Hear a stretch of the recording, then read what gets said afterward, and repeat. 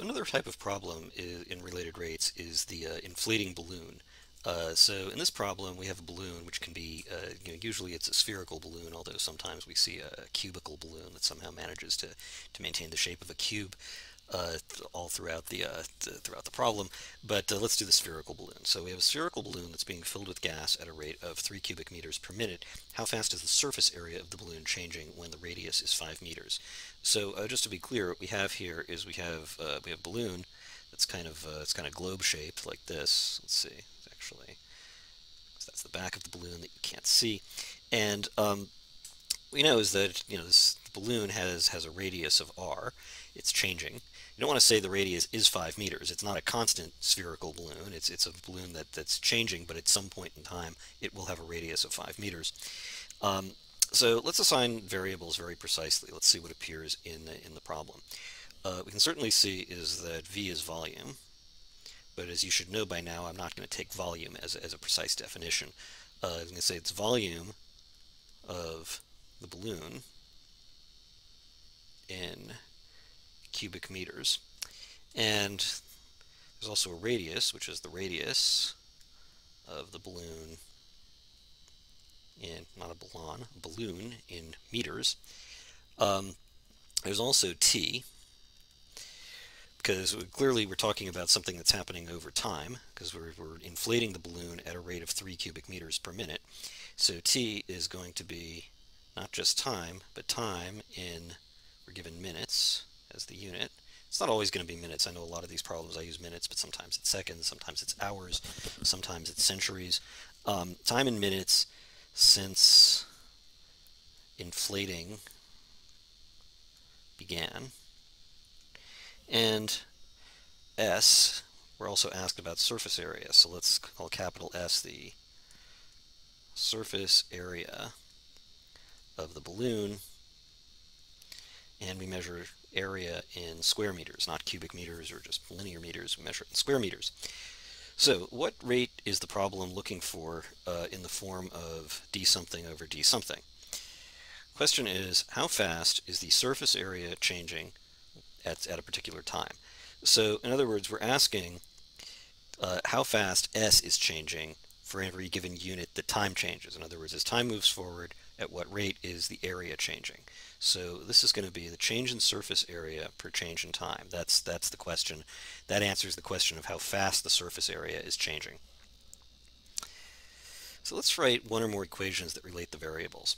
The geometry really dictates the answer here, and this is one of those things where, once again, recall that the definition of zero is the number of things that you ever learned in any math class that you're allowed to forget, in which case, if you've been following that rule, you know that the volume of a sphere is 4/3 pi r cubed, and the surface area of a sphere is 4 of its great circles, so 4 pi r squared. So, okay, so that's what you need to know about volume and surface area of a balloon. So let's see, with the equations then, I can simply write those out, are v equals 4/3 pi r cubed, and s equals 4 pi r squared. We can also extract from the problem. The balloon is being filled with gas at a rate of 3 cubic meters per minute. Well, when you fill something with gas, such as air or helium, what you're doing is you're increasing the volume of the balloon. So this is actually the rate at which the volume of the balloon is changing. And we know that the way we translate a rate of change into calculus is we write d something over d something else. So that means the volume, v, is changing with respect to time. That means that this statement means that dv over dt is equal to 3. So we can extract that from the statement of the problem. dv over dt is equal to 3. Now let's differentiate. We've covered in other videos that what we're going to do is, if we have one variable in terms of another, we're just going to find an ordinary derivative, and then at the end we're just going to write d that variable over dt. I went over the theory of that, of why that's true. We're just going to do it now because we're going to go through this a little faster than we did on the earlier problems. So looking at this first equation, I have dv over dt is equal to 4/3 times 3 is 4 pi r, and I reduce the exponent by 1. So 4/3 pi r cubed, its derivative is 4 pi r squared, but then because I'm differentiating with respect to t, I write d, this variable, dr over dt. And then I do the same with s, I'm going to write ds over dt is 8 pi r, but then I have to do the same thing again, dr over dt. Okay, so recall that what I'm looking for is ds over dt. I have an equation for ds over dt, but the problem is I don't know what dr over dt is. The problem, I was able to extract from the problem what dv over dt is, but I don't know what dr over dt is. So that's a problem that I'm going to have to solve using this equation. The reason that helps is that I do know what dv over dt is, and I can write dr over dt in terms of things that I know.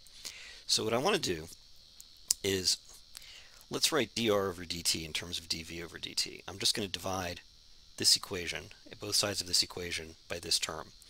So that means that dr over dt is equal to 1 over 4 pi r squared dv over dt. So with that fact, I can now rewrite this equation, this one here.